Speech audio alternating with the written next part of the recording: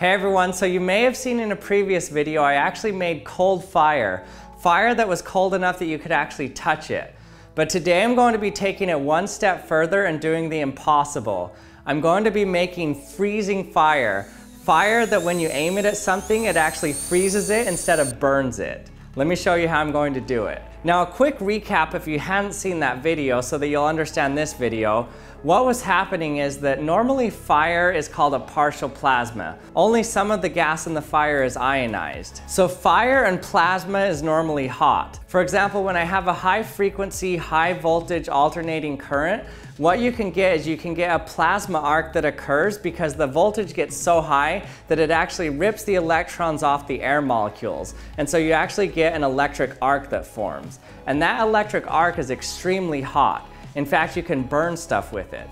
But what I showed you in my last video is that you can actually cool this plasma down. Because even though the electron temperature in that plasma is extremely high, if you flow helium gas through it, which has a high thermal conductivity, and it also can form plasma arcs really well, if you flow helium through it, then you can actually cool the atoms down while the electrons stay hot. So you have hot electrons but cold atoms. And so that makes it so you can actually touch the fire. So you're able to actually touch the fire and it doesn't feel hot and it doesn't burn you at all. But in that video, in the comments section, a lot of people were asking me what was the temperature of the fire if I measured it.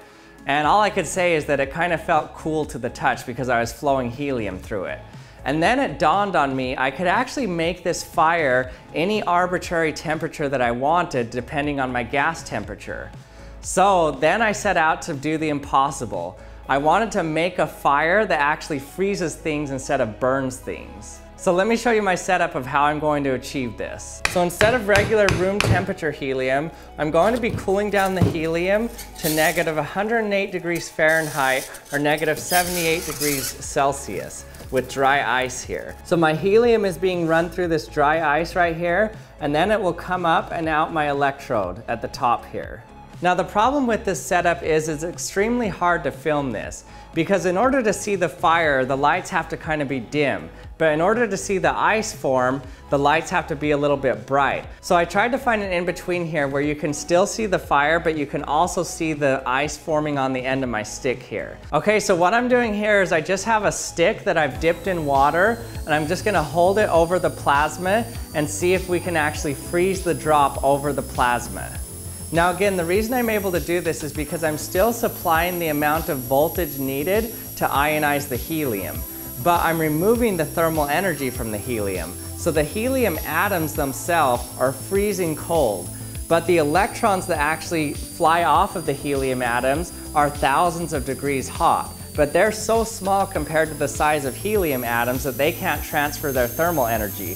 So we have a plasma that's actually cold, in fact freezing cold. It's solid ice now, look at that. Holy cow, it worked, look, it's turning into ice. This is freezing fire, that is so cool. Look at that, solid ice. There's ice on the end of there.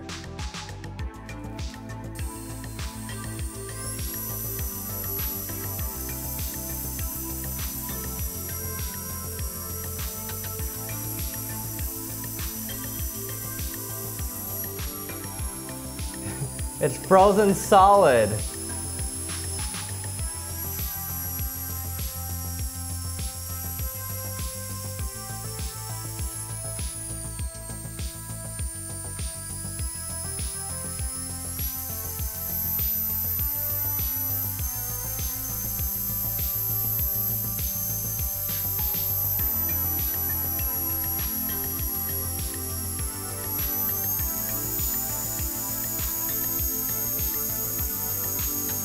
Look how cold that is. It's freezing cold fire.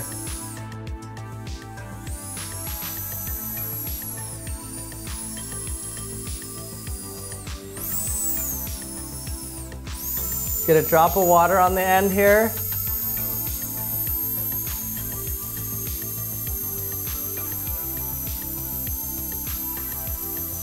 And it's frozen. Look at that.